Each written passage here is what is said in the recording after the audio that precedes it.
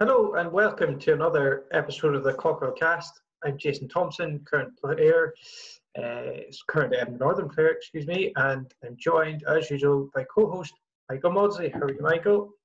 I'm good, thank you very much. How are you? Very well, Tat.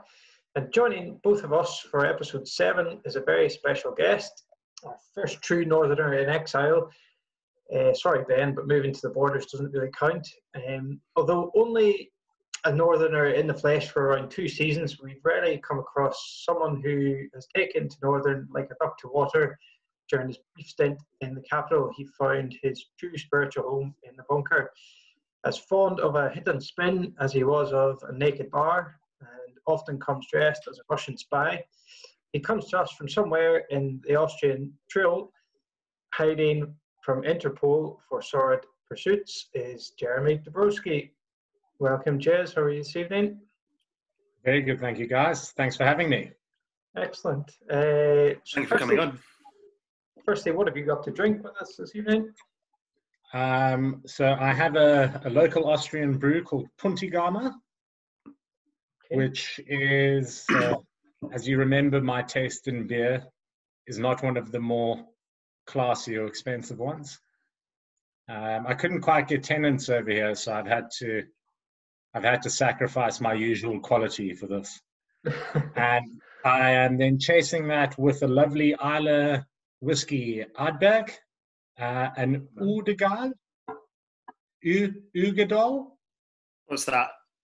It's just it's called, that's the name of this particular Ardbeg whiskey. Oh, no, so it wasn't German you were speaking, it was Gaelic. Yeah, so Ugadal? I don't know. It's all very strangely spelled, but I'm doing what I can. Well done. Excellent. I'm not as well versed in my Austrian whiskies, but the closest I could get was a wee Moretti. And Michael, yourself? I've got a Camden Hells Lager in a Coca-Cola can, which is relatively inoffensive. Very nice. In terms of obviously you moved to Austria about more than 6 months ago, Jeremy, about a year ago. Have you been missing the bunker? I have, yes. It's not. I don't manage to find many places here where the outside looks like somewhere I'd be frightened to be held hostage, and have such an enjoyable time inside. Excellent. Well, I think this is a good opportunity to open in the full bunker spirit. So let's maybe take this chance to neck a pint. I believe we all have one ready. We do. Are they? Cheers. Schlangevar. Schlangevar.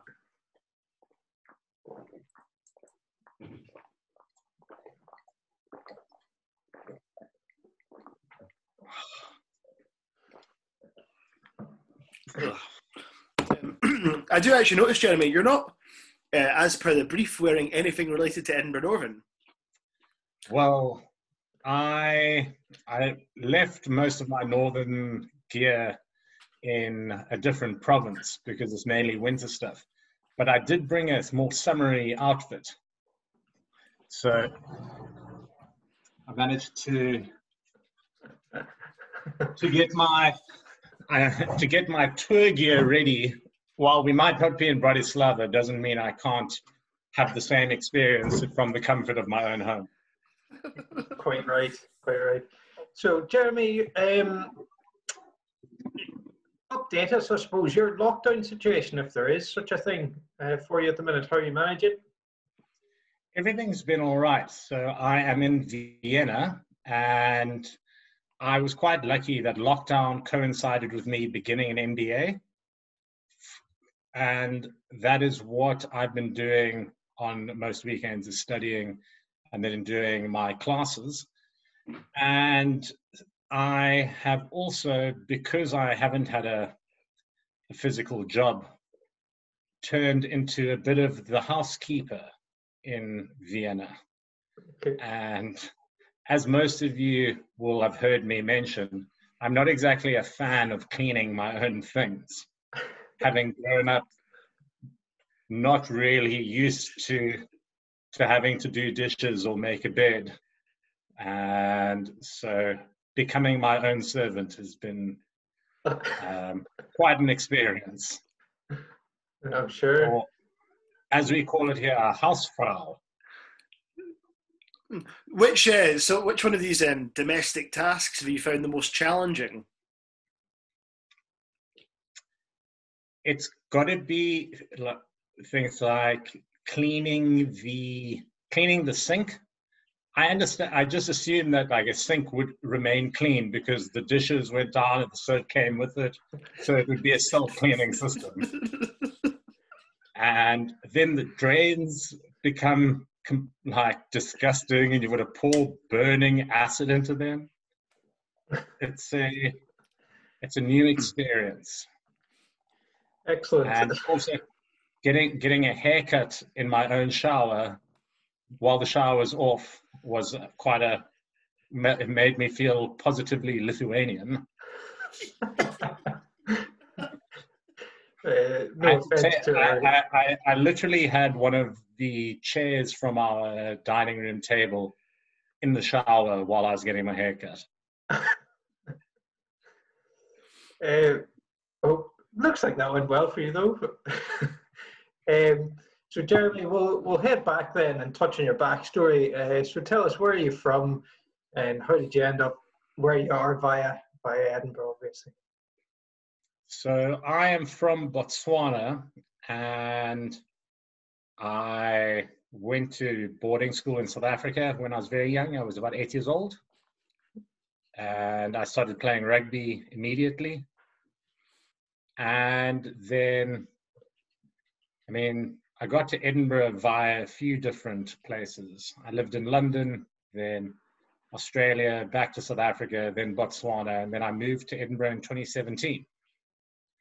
And a few years later, I have found myself in Austria's beautiful capital. Very good. And what do you do for work then? So I work with my family business. I am a director, and while I'm not there in the flesh, I've been arranging a full rebrand of our company, the Kingsley Group.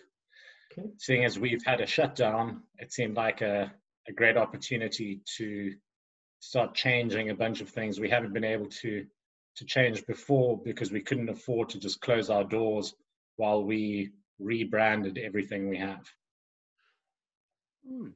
Fair enough, yeah.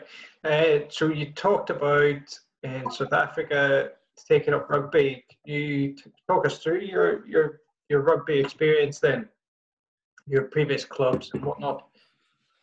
Well, I still remember my first real introduction to rugby was in 1995.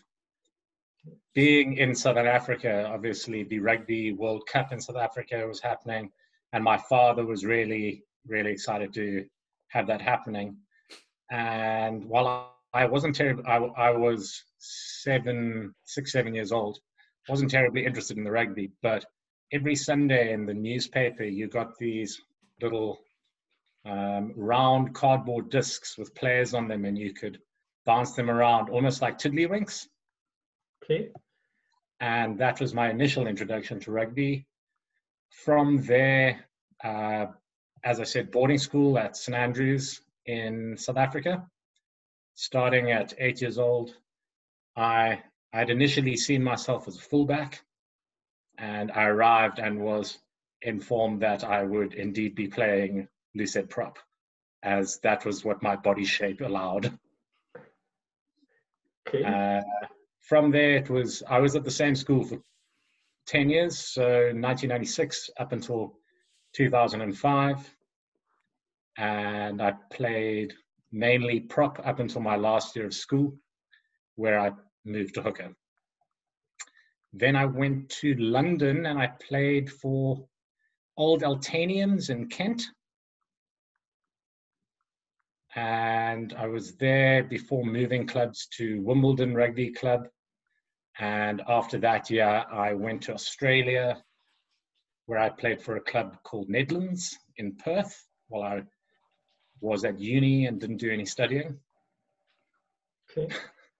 After being kicked out of university in Australia, I went to South Africa and went to a different university. where I played rugby for Rhodes and also for what was then the Eastern Province Mighty Elephants and is now the EP Kings, who are doing such great things in the top 14, the Pro 14? Pro 14. Yeah. After that, moved to Johannesburg. I played for Wanderers Rugby Club in Johannesburg. And I spent most of my time there playing hooker and flank. And a couple of, about a season and a half at centre. That was an interesting one. And after that, I moved to Botswana, which was where I played nationally for the 15s and the 7s. And I was there up until 2017, and I moved to Edinburgh. And after a brief stint of not doing anything, found a group of reprobates who I ended up enjoying in more ways than one. Very good. Fantastic. Out of interest, Jeremy, how many caps did you get for Botswana? Not a huge amount. I can't tell you the exact amount. It would be around the 10 mark. The country doesn't play a lot of games every year, and I wasn't available to play as I hadn't lived there for a long time. So I played my first game in 2004. So when I was still at school, I played for the national side, and I played my last game for them 2 years ago. And over that span of 13 years, I still only managed a handful of caps. I mean, if it was me, I would technically look at that as being, a 10-year international career rather than just 10 caps. But that's the way I would spend that. Moving on, I know you've touched on your dad briefly, very much there. But one of the questions we're asking people is, why rugby? So, of all the sports you could have played, you're fairly athletic. I'm sure you could have played other things as well. Why rugby? Is it a family influence? Is it watching on TV? I know you mentioned the World Cup as well. So why rugby? Well, firstly, I was fourth generation at St Andrews in South Africa, and rugby was a staple there. My father had been there. I had seen his pictures of him as a rugby player around our house growing up, and it was the sport that I was brought up on. I wasn't encouraged towards soccer or cricket or anything like that. Rugby was just what was around when I was in like the peripherals when I was very young. But as soon as I went to boarding school, St Andrews was a rugby school. And when I arrived, essentially one of the first things that happened was you were asked what sports you were going to play and what you could naturally do. I did swimming and water polo in the summer. It's very different to horse polo. So you can put that smug face away like I'm just a posh twat. Sorry. And because we did our schooling quite differently, we had 3 terms split as 3 months in the summer, 3 months in the winter, and then another 3 months at the end of the year leading up to Christmas. So we had the middle of the year in winter was our rugby season. And we played other sports, and we were all dual sportsmen at least. But rugby was what drew all of the emotion and drew the crowds, the families, the feelings. Yeah, it was just something that it was in my blood from the beginning. Slightly differently to my father, as he played centre his whole life. I never grew past 5'7". Excellent. So you briefly touched on joining Northern. How and when did you learn about the best club ever? There are two memories in my mind, and I cannot remember which they were exactly. One was I was at a boys' night at my flat very fortuitously, that was arranged by one of Jake Leatham's best friends. And that very heavy evening, Northerns was definitely mentioned. And after a brief chat, I thought it would be a good idea, but then I also heard about Broughton Rugby Club. And I was looking for Broughton on the night I arrived at Northerns, but I couldn't find it. And eventually I was walking up East Fettes Avenue. Yep. I saw some lights and people making a noise.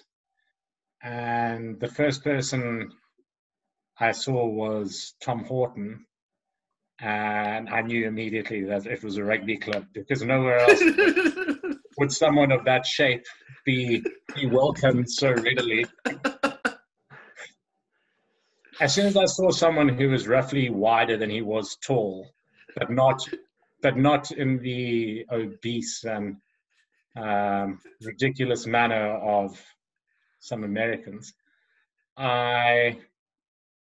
I knew I'd found a rugby team at least.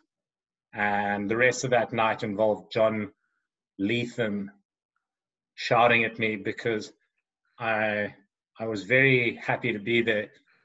But the first thing that happened, we were running a very simple drill, and I got thrown a normal ball, which I promptly threw in front of me, leant down to catch, kicked, and then went chasing after it like Rocky chasing a chicken.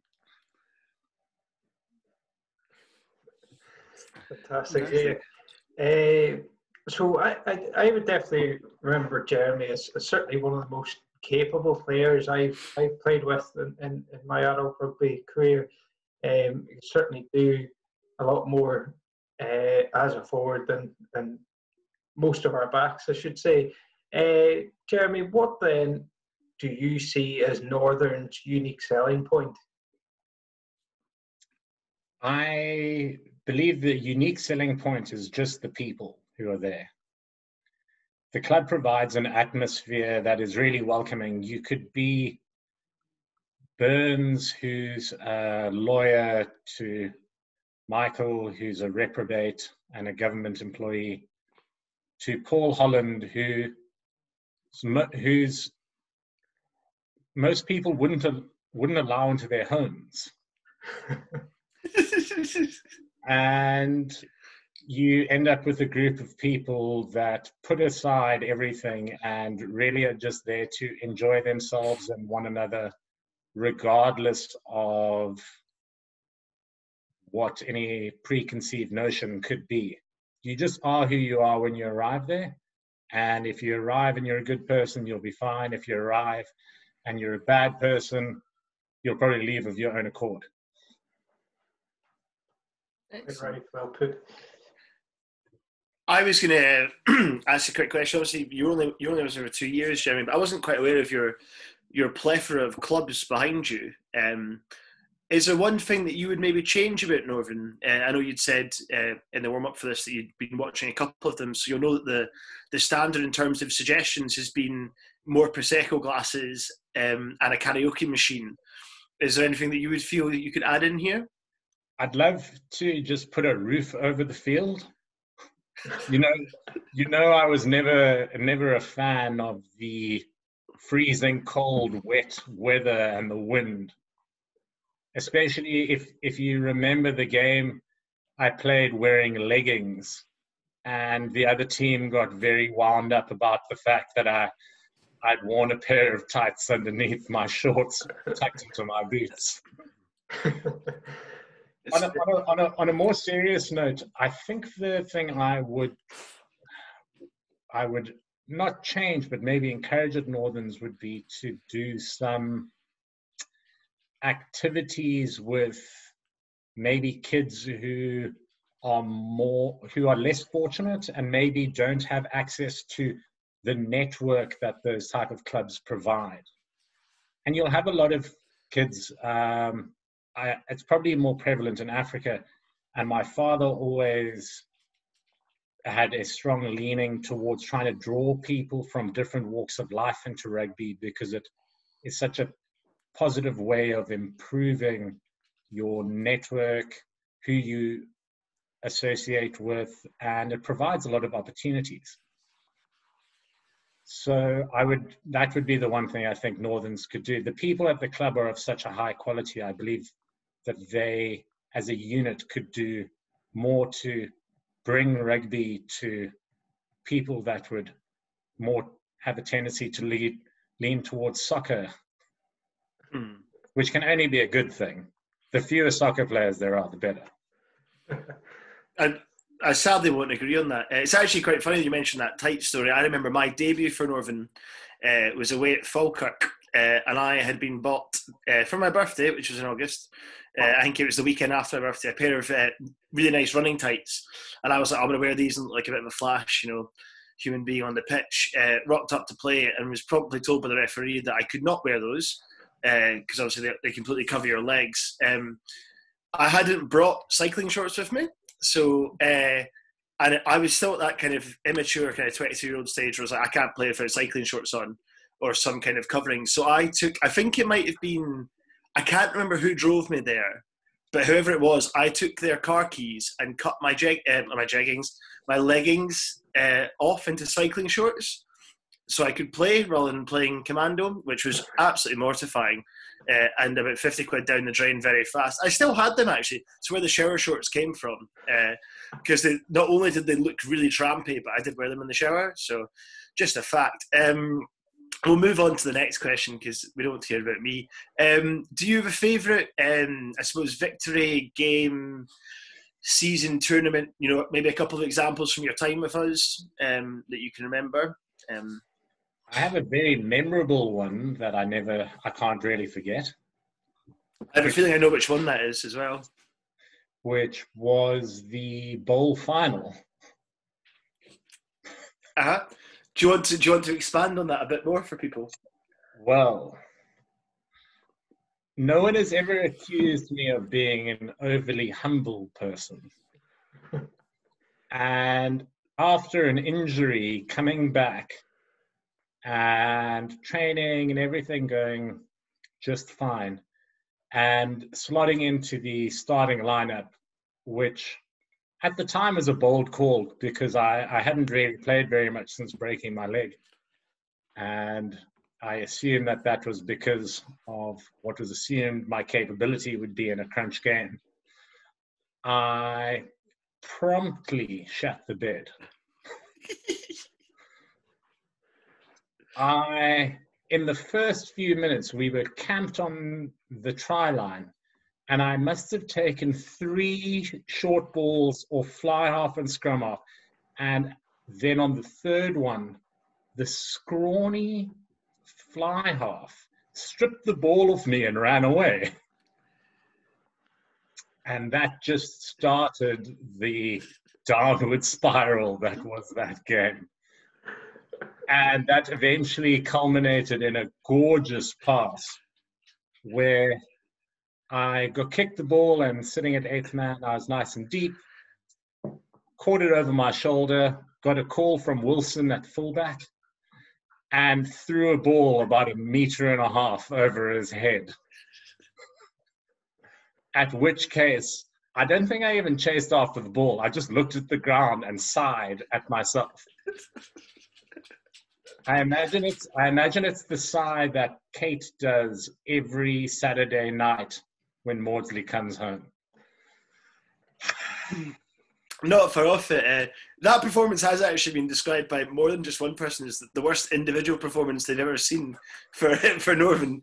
Though I think, to your benefit, Jeremy, I may have taken the heat off you in the last game that we played before the lockdown, throwing not 1 but 2 intercept tries. But no, that's obviously memorable for all the wrong reasons. I have great memories of playing with you, even if you are incredibly frustrating to play as you are to control and corral around the pitch. You must have some fond memories of playing for North. There are fond memories. That's more just, that is a highlight in my mind, only because of just, it's when you are about to fall asleep and your brain throws something at you that just makes you feel shame.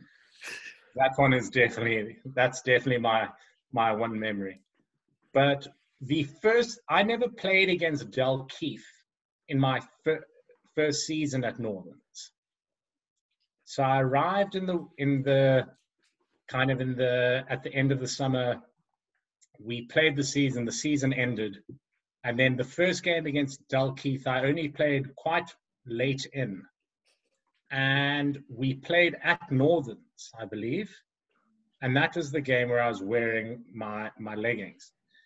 And I didn't have the feeling personally of the rivalry, but the way everyone spoke about it made it seem like it was very much a game that we wanted to win.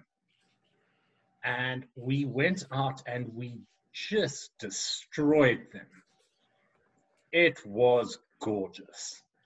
The way everyone played, John Leatham's pulsing vein, I thought he was going to blow a blood vessel in his eye. And we really just gave them the boot and didn't stop the whole game. And one of my favorite memories of that game is in the second half, some people arrived late and they looked incredibly athletic with perfect hair and just very beautifully built, just muscles and strong. And they came on and they were just absolute shite.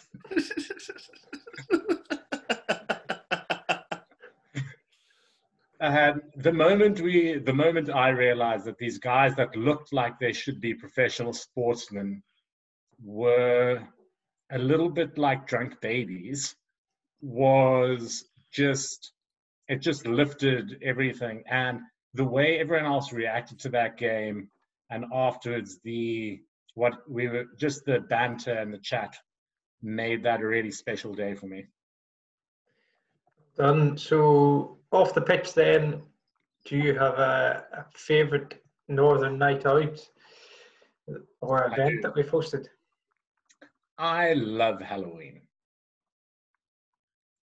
I only went to 2 Halloween parties, and both of them we absolutely shot the lights out. Going as Captain America to my first one and spending the entire night trying to dig flour out of my eyes because we were trying to pick up gummy bears on some sort of obstacle course that were covered in flour was excellent. And then the last Halloween, I got best dressed because I came as Ariel. The mermaid was a great one. And I had Dom on his hands and knees while I had a foot on top of him and I downed a pint. I do remember that, actually. That was one of the more disturbing costumes I've seen. Did you not share best dressed with Paul that night? I don't believe so. I definitely remember a lot of very tight sequins, and there were very many tight sequins and a beautiful purple shell bra that encompassed this area where this World Cup champion logo would be. I don't know if you guys know that South Africa won the World Cup very recently. May have noticed. Okay. We don't actually have any Saffers left who mentioned it, really. So, I find that a bit sad. I think the Southern Hemisphere element always gave Northerns a little bit of a boost. Well, there's still people from the Southern Hemisphere, just no South Africans anymore. Obviously, Jason alluded to his question there about tours. Did you go on tour with Northern? No, and it is one of my most frustrating things. I had to always trying to get visas while I was there was a complete nightmare. So I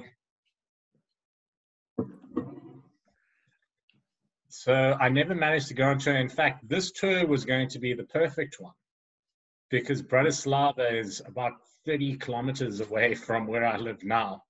Really? And I actually played rugby there this past year, and it's a bit of, it looked like the type of place we could have had a lot of fun. So Jeremy, you played a few different positions for Northern, but for this question, I'm going to pigeonhole you as a number 8. Who were your favourite Northerners to play alongside you then?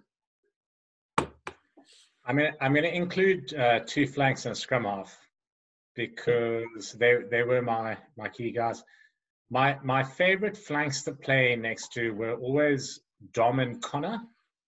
So Dom Harrison and Connor Fowler, mainly because I'm not sure if anyone ever noticed this, but I hated going into rucks. Just avoided it, which is, I know, a great quality for a loose forward. And Dom and Connor, being so fit, just got around and did all the work that I never wanted to do. So I could just enjoy being a bit flashy and save up my energy to frustrate Mawdsley and throw wild passes and run over the ball. And then I always loved playing with Max Hawani as my scrum half. I felt a real kindred spirit with him as players. And I think a lot of the best games I ever played was because he was involved. He could throw some really crisp passes from a line out onto a flat running ball, and it was wonderful. Yeah, exactly. For a man who maybe typically wouldn't select himself at scrum half, he was a very capable player and someone I really enjoyed talking rugby with, you know. Absolutely. And someone who took up rugby so late. Well, I am convinced, you know, he's a Kiwi, so it's in their blood. They tend to just be very good at it once they start playing it. It's quite interesting, actually. I was thinking about this, and I was thinking about who you played with when you were at Northern, Jeremy. You recently on social media listed a Dream 15 who you'd played with. And I won't lie, a lot of the club are really disappointed to notice that you hadn't selected any of us in it, apart from Chris as the coach, which I think in some cases added to the injury. Why would those 2 players and Max obviously not make it into your Dream 15? Well, I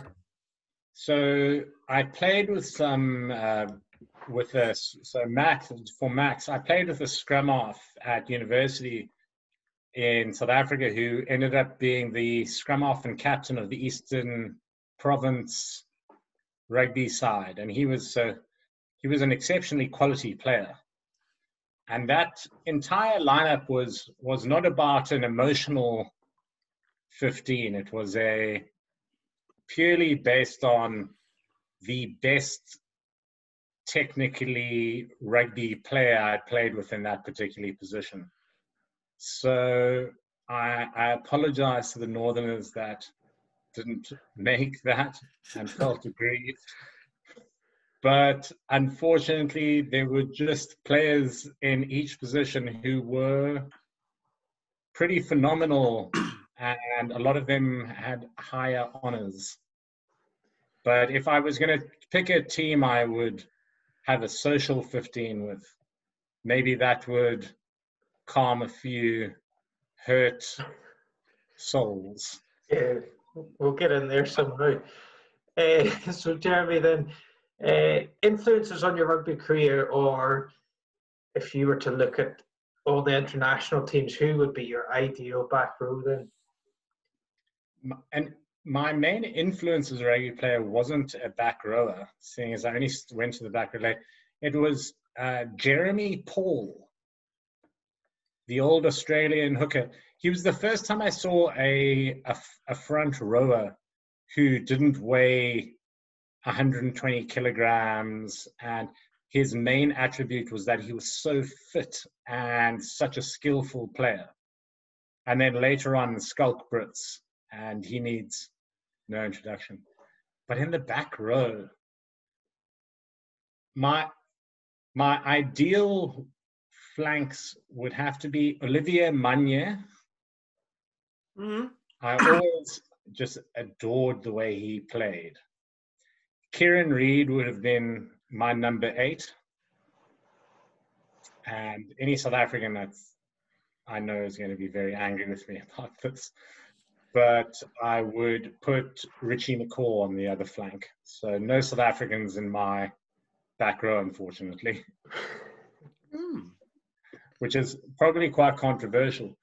But I'll always remember Olivier Magnier in the 1999 Rugby World Cup. And Kieran Reid and McCaw were just outrageous.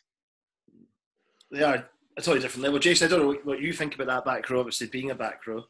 Oh yeah, definitely players I'd admire, and yeah, man, I remember having a picture of him. It was actually an RV study back at home.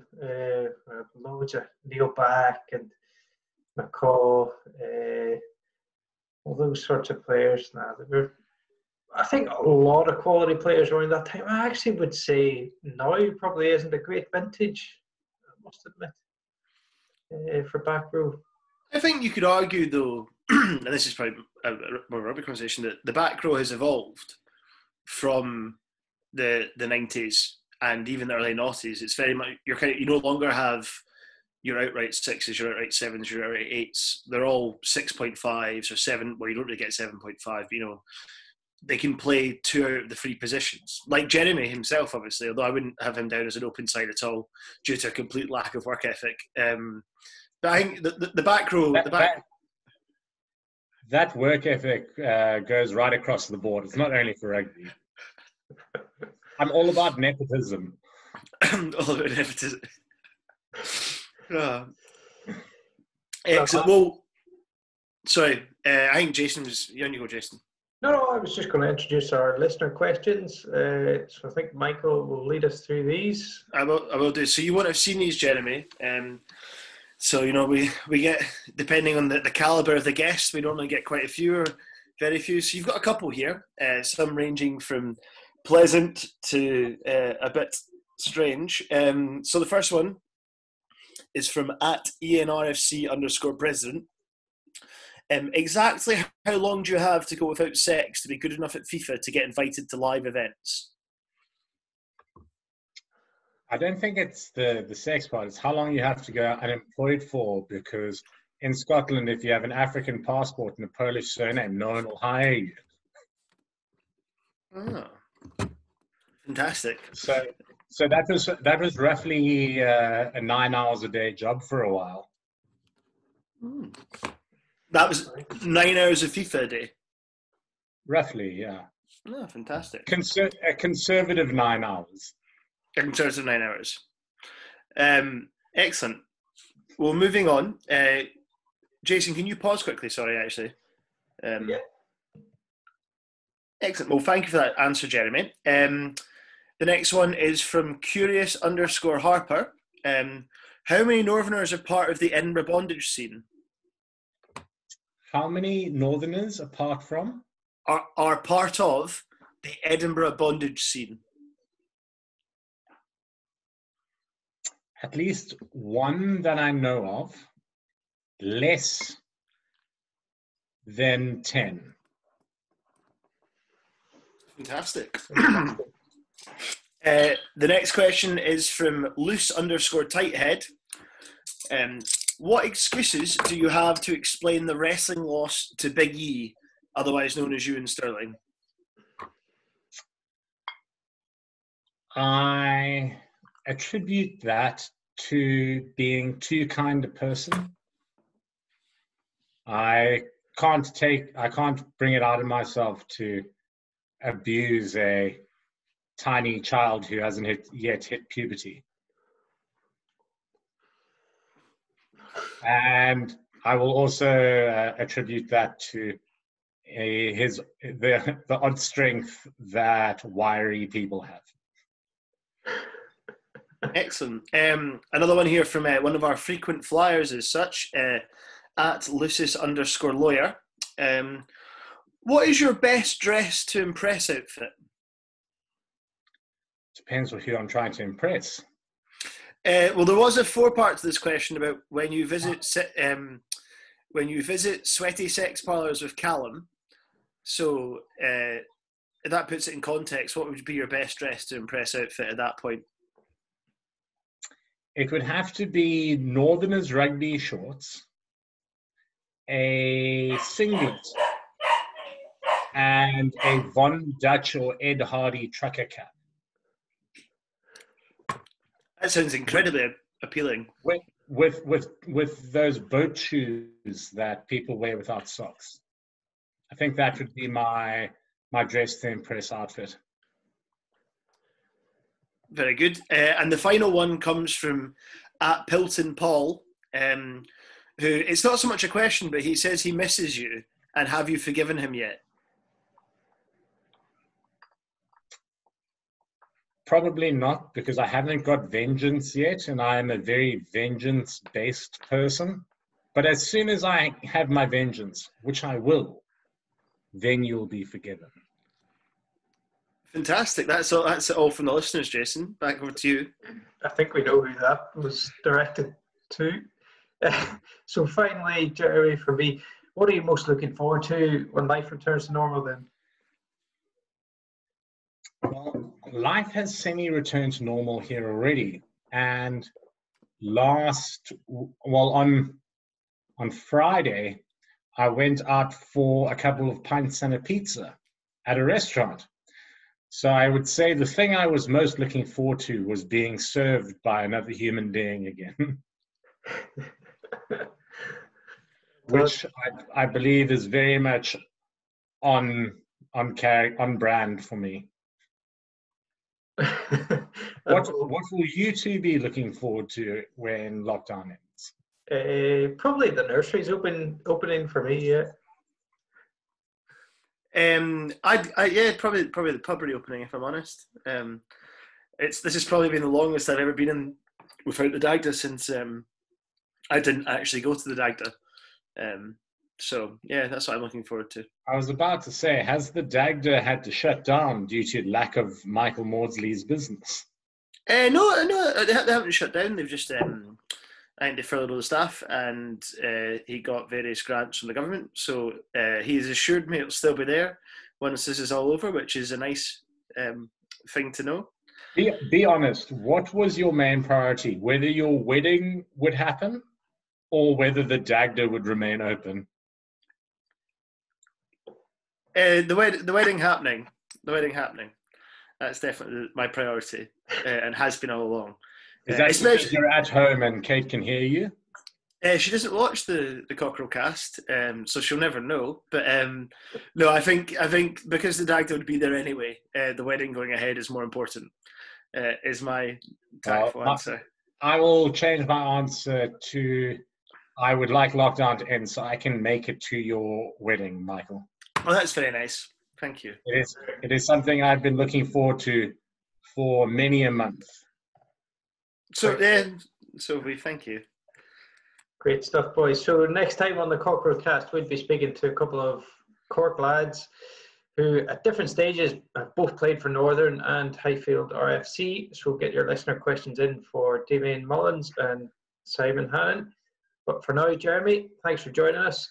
It's been good to catch up with you and find out how you're doing without us.